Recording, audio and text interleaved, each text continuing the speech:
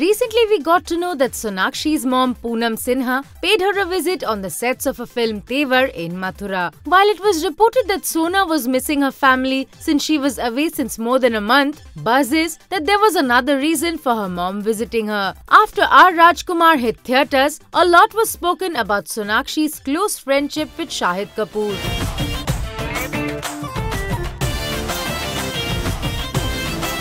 While the two were never caught off guard, industry insiders swore that something was definitely going on between them.